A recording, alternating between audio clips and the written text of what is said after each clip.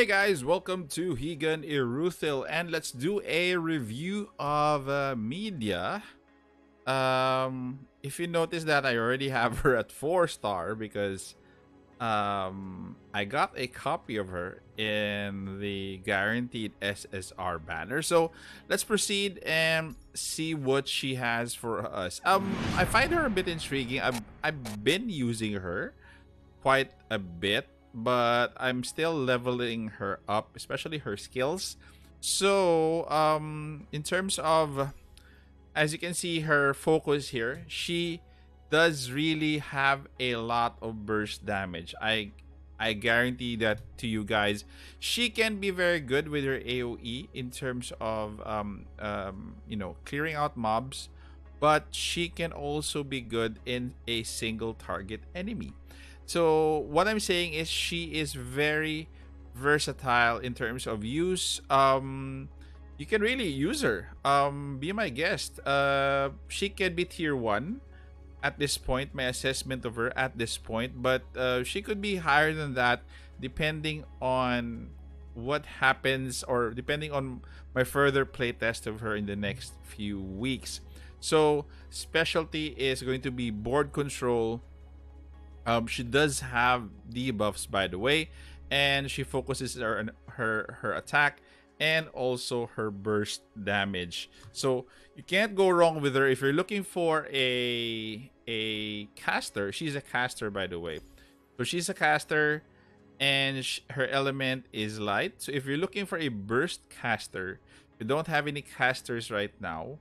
You can really use her. But I think there are a lot of casters in the roster. Even at our rarity, you have a few casters that you can use, especially Cloar, and the other one is Isa. But both of them have different specialties. This girl really has more damage than the both of them. So I think you should use her if you're looking for a burst damage caster at this point. And your light element doesn't hurt because in terms of if you see the element table, you're not really most of the time you'll be encountering wind, fire, or water most of the time, and you won't be at a disadvantage in terms of element based on this what do you call this countering element chart. I'm not sure what this is, but more or less what I'm saying is she's versatile enough that you can carry her in a lot of content regardless of the element that is presented depending on the battle right in front of you. So again, at this point, I have her at level 36. As for stats, very nice AP, by the way. At level 36. And what else? Bonus ultimate damage and crit damage here. And nothing special here. So I wouldn't expect a lot of health and a lot of the other stats from her because she's a caster. So just be careful when you're using her. And if you can see here again, let's go back to the class. So all allies charge energy 5% faster when you have a caster. So I'm gonna show you my team later. I do have 2 casters. Wherein I recharge faster because of those 2. So let's try to look at her weapon here. So this is her. This is actually kind of cute. I thought she was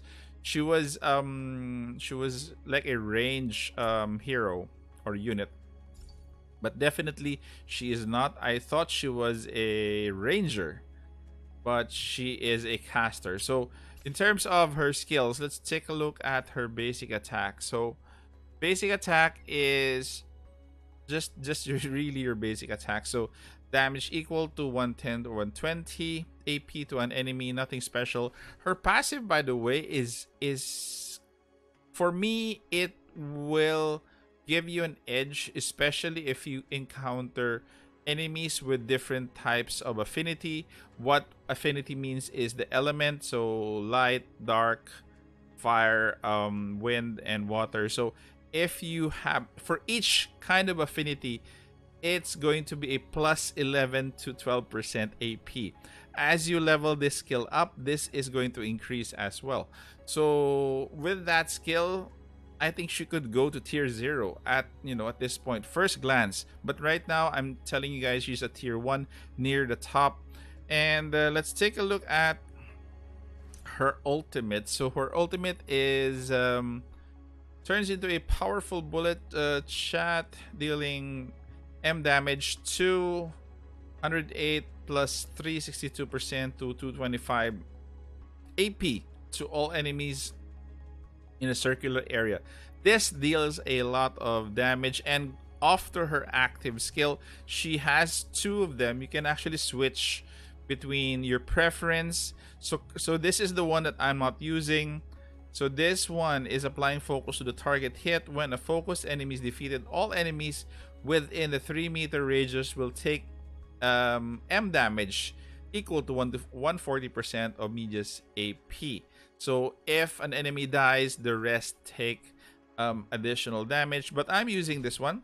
So M damage equal to 108 plus 407% to 225 in total to enemies within an arc. So this one is outright damage. You don't really have to kill your target. As far as this one, you have to kill the target in order for you to deal more damage to the rest of what do you call this? The rest of the enemies around or on the other side. So it's up to you on how you prefer. You can actually try both of them. Both of them are good, but for now I'm actually testing this one, Talk Show. So let's move to her awakening. So as you gather additional copies, so you'll be awakening awakening stars and awakening phases as well. So some of the phases here would give you stats, bonuses as well, and also would give you passive abilities, like this one at phase 3. So this is at rank 3. AP, increase AP by 12. This is the first one. After defeating an enemy, this lasts for 8 seconds. This is actually quicker, but I'd rather do this when there are no more than 3. So you have to have 3 or less in the battlefield. Increase AP by 12 to 5%, this is fixed. Okay, so, and also this is nice if you have one boss left. This is actually a fixed buff rather than this one. So I'm going with this one, and let's go here. So for phase 4, so this is tied to 1,000 words. Defeats an enemy instantly. Uses currently equipped skill 1 time. So this one is a trigger for the currently equipped skill 1 time when 1,000 word defeats an enemy. The other one is upon entering battle, increases ultimate damage by 25%. That's also nice. But I'm going with this one because I want to trigger additional skill triggers and therefore additional damages as well. So again, you will have a lot of skills here. This one for phase 5, upon entering, increase AP by 10. I think this is nice. This one is also nice as long as you increase it from 10%, the crit rate. Because if you have it at 10, I don't think that's going to trigger much. So it's going to be better to have increased AP by 10%, which is her damage. And also, I think phase 6, this one, if you're asking me, is focus applied by exclusive, reduces targets M damage mitigation by the extra 10%. So this is more on defense reduction. And the second is active skill Talk Show attacks 2 more times, which I think I would go with the additional 2 more attacks.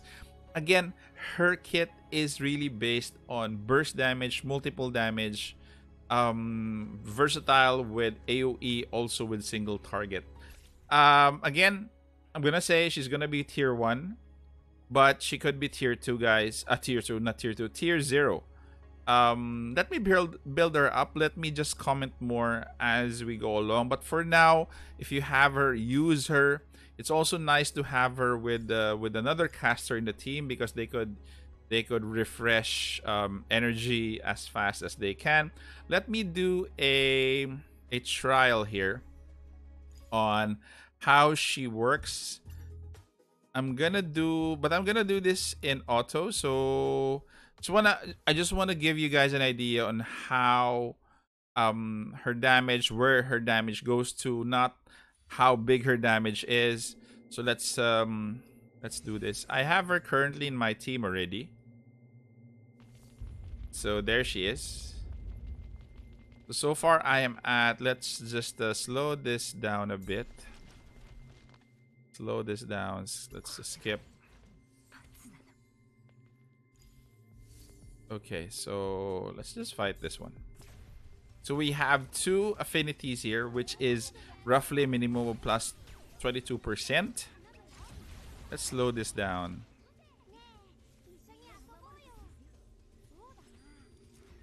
On a side note, I brought Siakam because of the bear. The bear actually gives me another frontline, hero that I can pair with Armand. So, as you can see, there a lot of burst damage from media. These are ultimate, guys. Let's see how it does. Ooh, lots of damage there. There you go. Very, very... a lot of burst damage. Very, very nice. So, that is it. Let me just check and select. And let's get out of here for my final thoughts. Okay, guys, so my final thoughts for media here. I think both Siakam and her are one of the, two of the best SSR casters. You can't go with either of them. They actually, I found out that they play well off of each other. And again, please, what do you call this? You can actually use her really. Level up her kit and take advantage of her burst damage, AoE. Again, the burst damage is incredible. Once you clear out all those mobs, if you have a boss, then that boss will also take burst damage. So again, although her regular attack is not that impressive, but her skills, guys, her passive is. So thank you very much for staying this far. Take care, stay safe. This is the Warden, and I'm out of here.